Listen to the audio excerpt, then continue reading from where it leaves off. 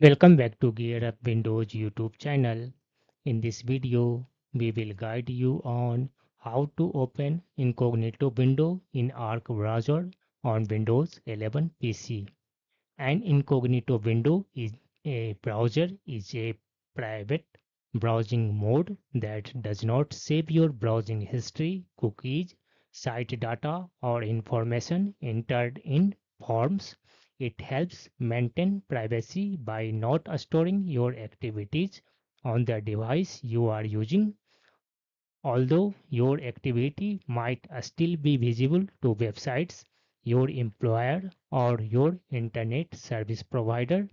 To open Incognito Window in Arc browser, there are two methods. First one is first open Arc browser. After that, click on this one settings icon that represents with Arc icon, and then you will find here new Incognito Window option. Alternatively, you can press Ctrl plus Shift plus N on your keyboard to open Incognito Window on your Arc browser. That's all about this video.